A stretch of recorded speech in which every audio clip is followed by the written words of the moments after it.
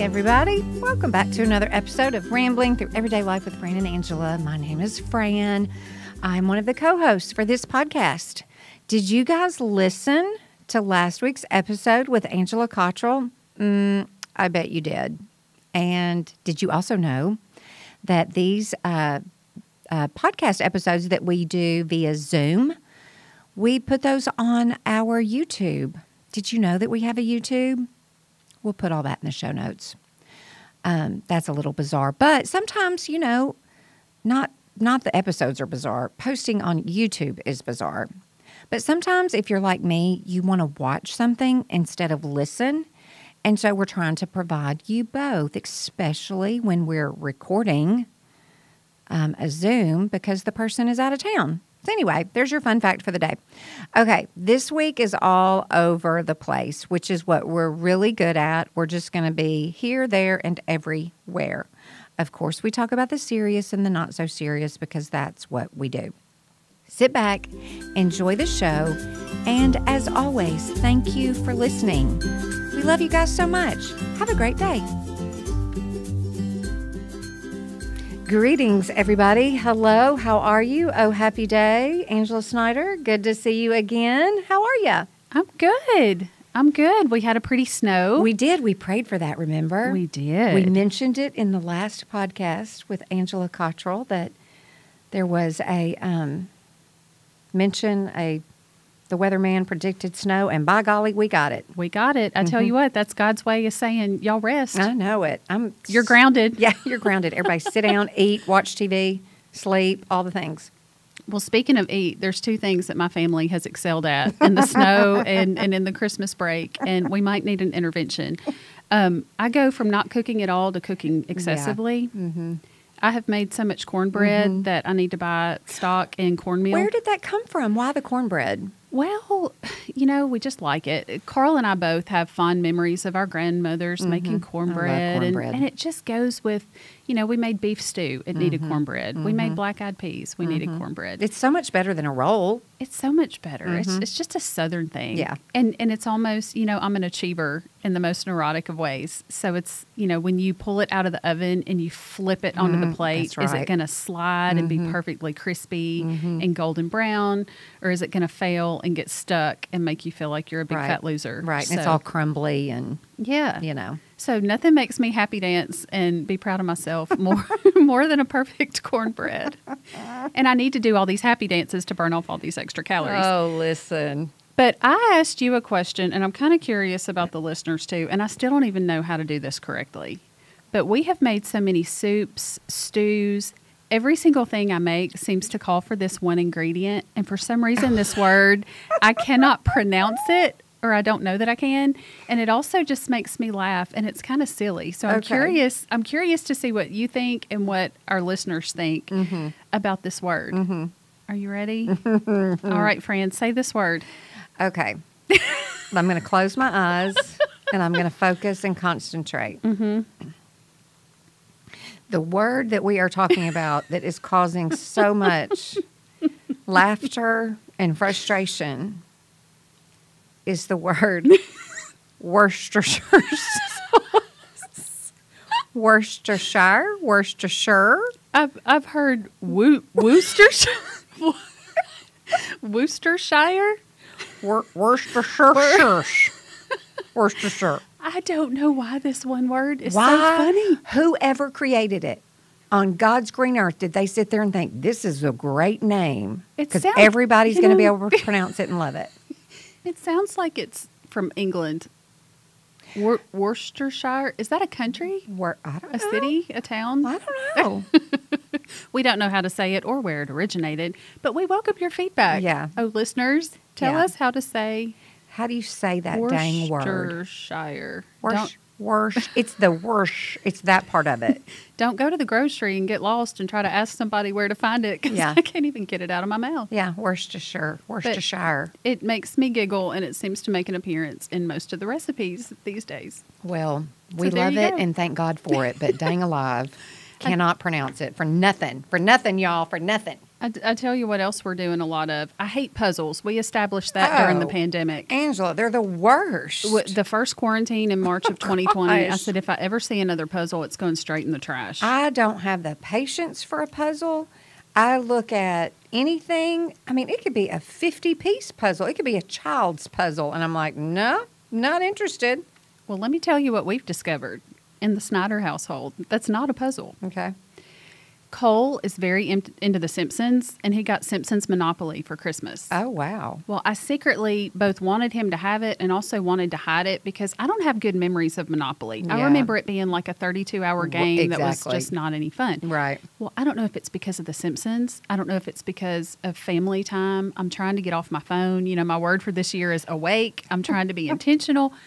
I love Simpsons Monopoly. What's different about it? The characters are different. The little people that you move around Yeah. the board, your little whatever it's called, they're just fun and funny. They make me laugh. The properties are based on the Simpsons Oh, show, that's cute. which I've never really watched, but Yeah. Cole has fun explaining to me what all these things are. So that's making my 13-year-old boy That's right. have a conversation. That's right. Like we've talked about. Be engaged. Be engaged. And the money has like Maggie is on the dollar bills, and it's just cute and it's fun and it's funny, but we're also very competitive in my family. Yeah. Oh, and also there's monorail stops instead of the train station. Yeah. Oh, that's cute. So it's monorail, and you know, that just makes me think about Disney, even though Simpsons is Universal, but whatever.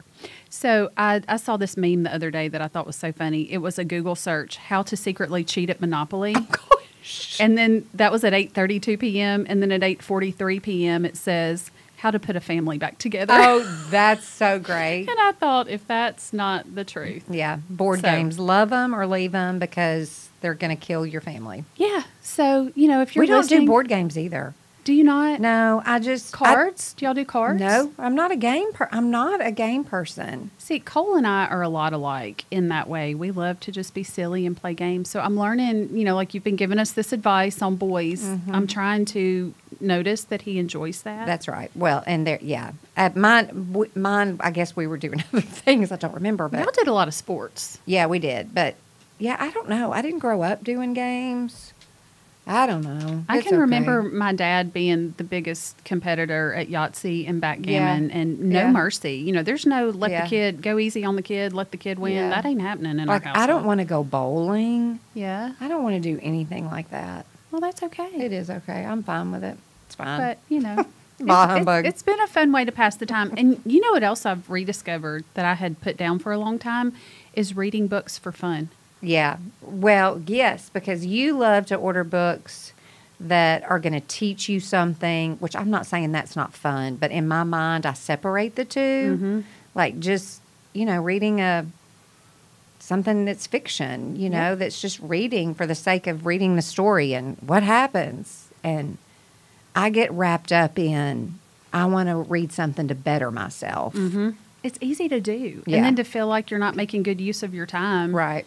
But at the same time, I'll sit on the couch and scroll through my That's real- phone. that's a or real what- good use of our time.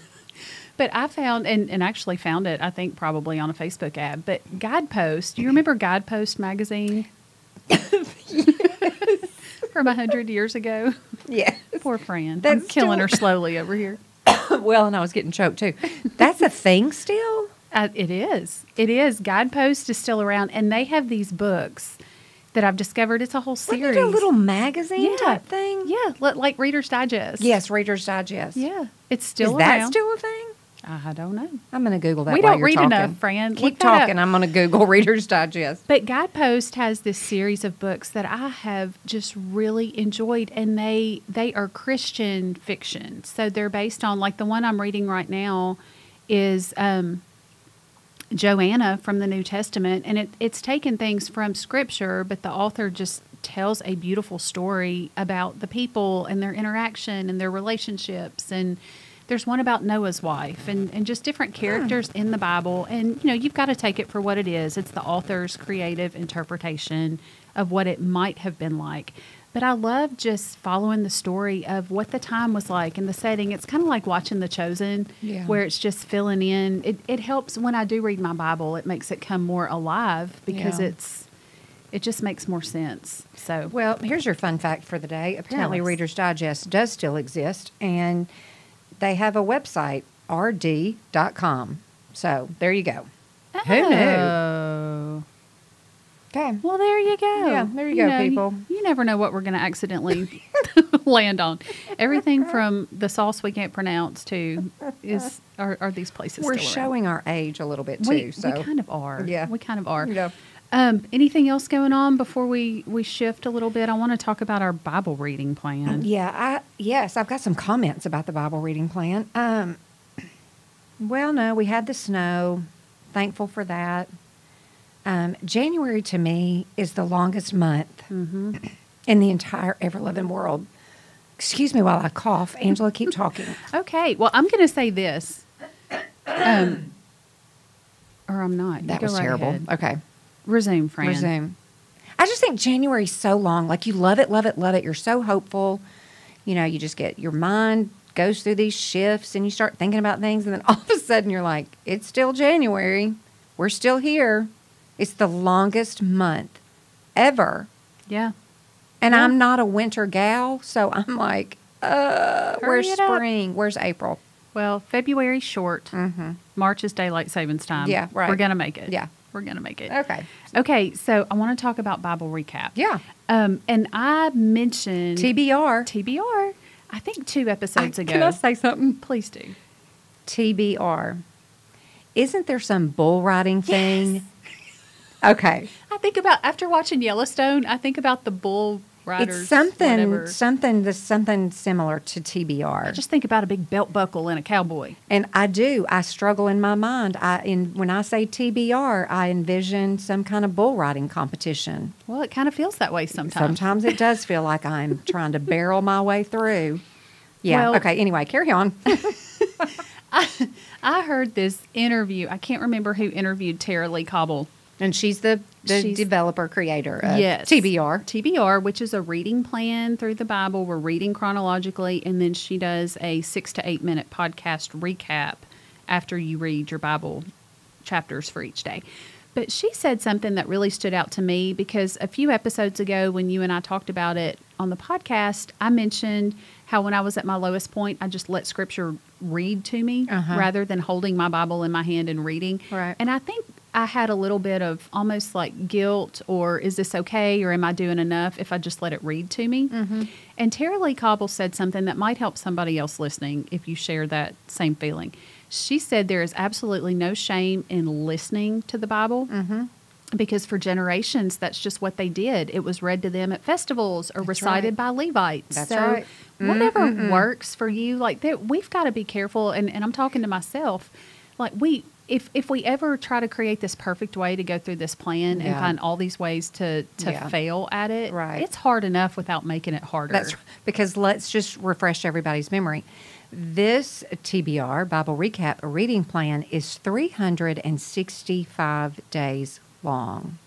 So you better believe you're going to hit some bumps, many bumps in the road where you're not blowing and going like you were the first few weeks of January. And if you need that app to read to you, well, by golly, let it. Or if I call Angela and say, will you read to me?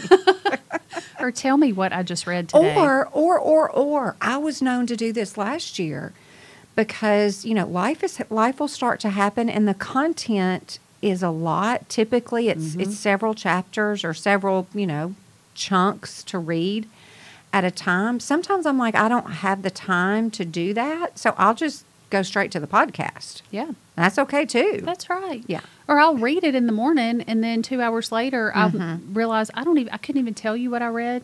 So then I try at lunch if I'm in the car to listen to it and let it read to me. Build it into the pockets of your day. Right. And that's to me where the advantage, and I love my AirPods. If I'm in the grocery store now and you speak to me, chances are I've got my AirPods. If I look like I'm snubbing you, I may be listening to the recap. You just don't know. But Well, I was listening to something yesterday, and it made something that somebody else said made me think about this, and I jotted a few notes down because I think that really, regardless of when you listen to this episode, and you're in this reading plan, it's okay to move at the pace you need to move. Yes. That the speed of this does not need to be what's driving you, because it's a daily thing. And so every day might look different. You may do 2 in a day. You may do 1. You may be off the plan for 4 days. But don't let the date that's attached to that reading hang you up and scare you and make you think, oh my gosh, I'm so behind. And you're just stuck looking at January 12th, and the actual date that it is January 20th. And I would struggle with that a lot. But we then both did. And at the same time, you're struggling with that feeling of I'm so behind, and you just lose your enthusiasm. And so, it's hard enough without adding that pressure. Our goal Yep. is to be in the Word every day. Period. To read it and to learn something. Yes. Don't just read for the sake of reading. And we all did that last year. We did. Just to get through it. And that's the struggle that comes with it. But when it's all said and done and you get further into it, you realize, you know what? It's okay. I'm not meant to absorb and understand everything, because it's the Bible. That's right. We're not going to learn it all. What's that word that she loves? This is the meta-narrative. Yeah, meta-narrative. Meta-narrative, sorry, Yep. narrative. Maranatha. Well, I'm thinking of marinade. Worcestershire. Worcestershire sauce. This is the... See, this is what my brain does, y'all. I'm so sorry. Meta-narrative is the correct word we're talking about. The overarching story of Scripture. The overarching story, so that you just have this grand, beautiful picture of who God is. This is not an in-depth Bible study. Correct. Okay. Anyway. And if you get off track and it is bothering you, and you know there's so much power and strength and support in doing this together in community.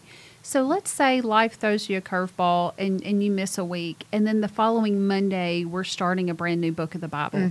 Just jump in That's right. with us That's wherever right. we are. Nobody is going to go back and say, shame on you. Yeah, You're not supposed- allowed. Yeah, you can't be here right Yeah, now. you're not welcome here with us in Proverbs because you skipped, Yeah. Esther. I don't know. But we will do that to ourselves. The enemy will plant those horrible beliefs in our mind because he does not want you to do this. That's right. So we've got to fight for each other to And stay it in doesn't take much to cause us to get off track and doubt and step away from it. That's right. And I'll tell you one thing, too, is that, as gung-ho fired up as everybody is, well, I don't want to say everybody. There's plenty of people that go, listen, my new year, I kind of live off of a school calendar year. So January is not anything new to me. They just don't get excited and fired up and reevaluate things. And that's totally good. But if you're one of the people that kind of loves this thing that starts to happen at the end of December, 1st of January, well, you know what? There's a lot of things that we have put in our mind that we want to do. Mm-hmm.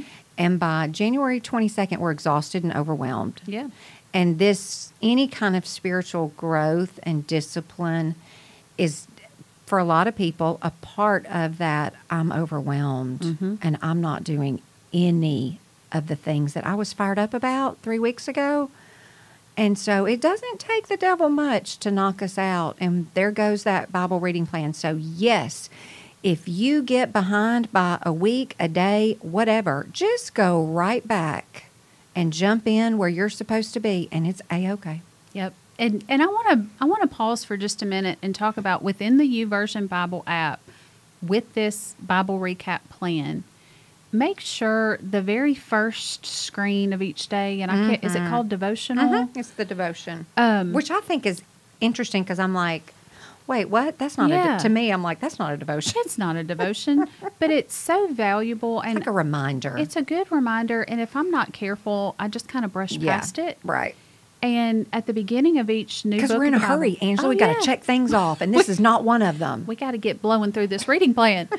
But the beginning of each book of the Bible, there's a video. Love them. Aren't they? It's a little cartoon like I'm 5 years old, but in the best way. His little voice, I absolutely love. And whoever does all that drawing and creating of that, I'm like, y'all are brilliant. Thank you. Little cartoons and charts that just my mind can go, okay, I get it.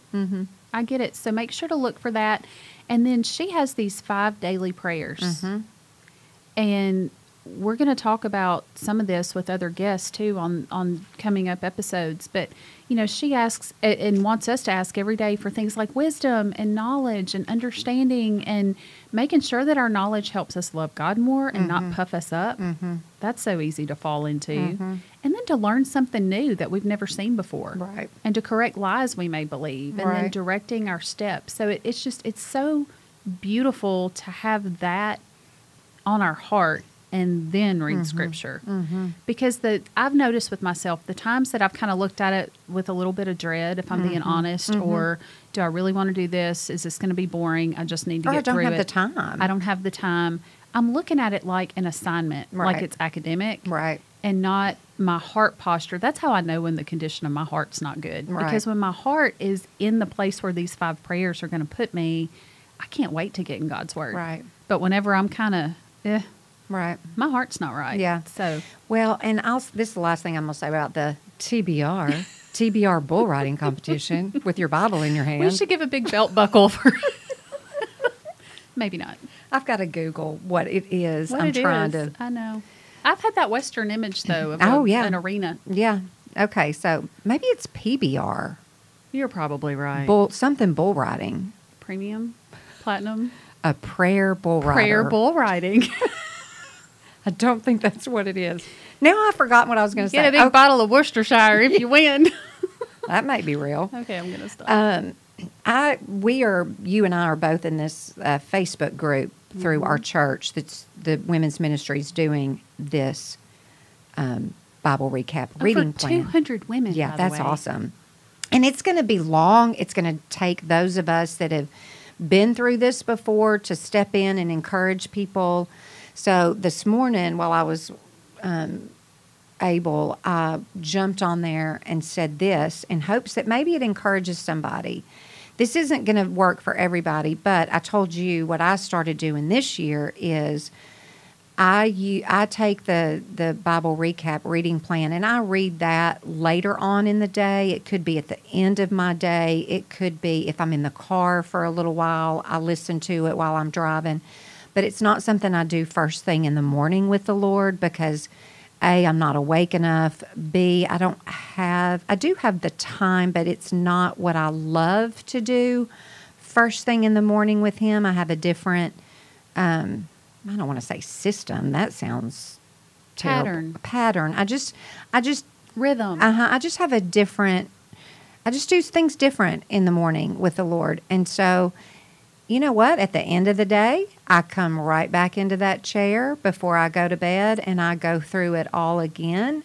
And that's okay. So if you feel like you're not growing in the Lord through this, then maybe adjust when you're doing it. Absolutely. Well, why wouldn't we do that? Why would we take the good, healthy relationship that's working and flip it around to make this because then you're just like, I go back to the devotion that she gives us. Like, have I learned anything? Have I, what am I accomplishing here? Have I given the Holy Spirit room? That's right. Or am I just reading it? Just to be reading it. To read it, yep. So, anyway. Well, and I use Jesus Calling early because I'm not a good, wide-awake person it's just early a in the lot morning. to absorb It's first a lot. thing. And then later in the day, like you, I'm using Bible Recap for more of my slower study. Right. Yeah. So yes. maybe that'll free some people up. And we can't move on without saying a little bit about Job and his friends. Oh. Because that's where we are in this reading plan right now. We've said many times that I love the honesty of both. The friends, they have some pockets of good in there, but for the most part, you're just like, oh my gosh. But who am I? Because I'm like, I've been an idiot friend too. But just the honesty in Job, the honesty in the friends, this go around, as I've read it, I'm like, listen, I get it. Mm-hmm. I get it all the way around. Yep. And then, also the importance of taking Scripture in context. If you had 5 years ago put a little verse on Instagram and referenced Job, I wouldn't have known if it was what God wanted me to learn from His Word, right, or if it was God quoting Job's terrible friends, and they are terrible at times, most of the time.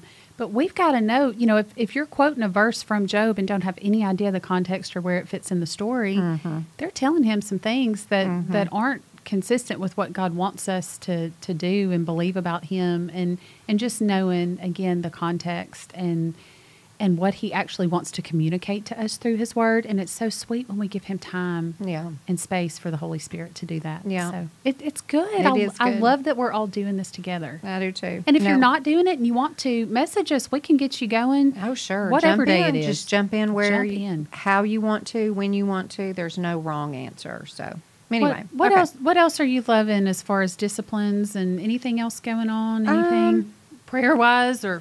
I don't know. Time? We'll link to this. We've talked about the prayer journal that I've used for many years. Kind of took a step away from it because I didn't get it printed a couple of years ago, and I just did a different type of journal. But Beth Moore has a wonderful prayer journal that she shares publicly. And then she's got a YouTube video that talks about how she does her prayer life. And I don't want to spend a ton of time talking about that because we've already talked so much about that, prayer in general, with Angela Cottrell in last week's episode. But I don't know. I love the prayer journal. I love New Morning Mercies. Mm-hmm. I read that every morning and read the scripture that's tied to that. It's just a beautiful. That's what I read in the morning to wake up and just be in my prayers. Write in that prayer journal. That's my time with the Lord, and to just sit and listen to what He has to say for the day, and kind of think back about the day before. But I love that. I love that. You know what I found? Oh, I'm sorry. No, I don't know. I was done. I'm done. Period. We'll link to that in show notes. Yeah. That's probably what you were wanting to say. I love in the YouVersion Bible app, there is a guided prayers section on the homepage. Mm-hmm. And sometimes when I'm just in the carpool line, or when, if you've just build things into the pockets of your time. We've all got pockets where and this is me personally, I'm either numbing out, I'm scrolling, I'm just looking for somewhere for my brain to land. Right. And I'm trying to catch that when it's happening and fill it with something life-giving. And these guided prayers, it doesn't take long, but it just gives you little prompts, and it's simple. I need simple in my life. Especially as the day goes on. Oh, my goodness. I need simple. By 3 o'clock, I need some caffeine and some simple, and it better be Jesus, or I'm going to say something unkind. Right, So, yes. No, that's good. Yes. Okay, what else? Happy New Year. Here we are. We're still doing it. We just need to remind everybody, reassure everybody, take baby steps. Yes. Just do what feels right with you and the Lord. We are all becoming. We are all growing. Yeah. We are not, my walk with Him is not supposed to look just like your walk with Him. It's in the contest. Yes. Even though at the same time, community matters and is helpful and encouraging. And, studies have proven when we do things together, we're more likely to stick with them. Mm-hmm. But it's just like when you're having a baby or getting married and everybody wants to give you their opinions, take it all with a grain of salt and do what works for you. That's right. That's right, y'all. We will talk about this in some form or fashion. It may not always be the Bible recap with Tara Lee Cobble, but our listeners, you guys know that being in the Word and community and growing together is very important to us. So we will keep pressing on together, people. We will. And listen, next week's guest is going to blow y'all out of the water. It's good. It's so good. January is going to be like, whoa, y'all. Mm-hmm. All these episodes. If the guests. I don't know about us, but well, if these guests don't get y'all fired up, I don't know what will. Listen, exactly. Okay, guys. I don't know. This was fun, Angela. Thanks so much, everybody, for listening, and I hope you all have a great day. We sure do love and appreciate you. We'll see you next time on Rambling Through Everyday Life with Fran and Angela. Okay, everybody. If you love this podcast, help us keep giving you great, high-quality content by leaving us a rating and review wherever you listen to podcasts. Be sure to like and subscribe while you're there. That helps other people find us. Be sure to share us with a friend. You can subscribe to our YouTube channel, Rambling with Fran and Angela, or you can also connect with us on Facebook and Instagram under Rambling Through Everyday Life. Thank you so much for listening. We hope you'll join us again next week.